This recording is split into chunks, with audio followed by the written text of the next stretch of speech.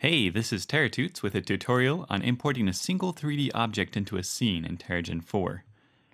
Terragen supports importing 3D models in three different formats: lightwave.lwo files, wavefront.obj files, and Terragen's own .tgo file format. Today we'll be importing an obj file into our scene.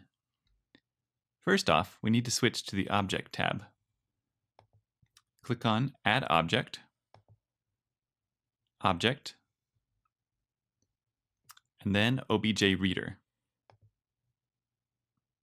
We'll select an OBJ file, in this case, a model of an old house.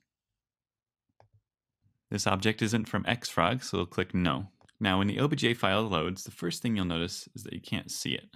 That's because the object display mode defaults to bounding box. We can change that by selecting the small blue box at the top of the 3D preview and choosing Show as Textured.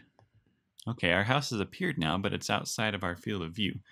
In order to snap to that, let's right-click and click Center on Object, House.obj. Okay, so now our house is showing up, but it's completely black. Terragen often has trouble with object textures, and it can take some work to get them to show up correctly. In this case, what we'll need to do is find our house object in the object list on the left and expand it until we find the shader, which is what controls the color of the object. Here we'll change the diffuse color from black to white. And we'll see our colors appear. You won't need to do this with every OBJ file, but it can sometimes fix the problem. Now we have our house in the scene, and the textures are showing up correctly. In the next video, we'll go over how to position and scale the object within our scene.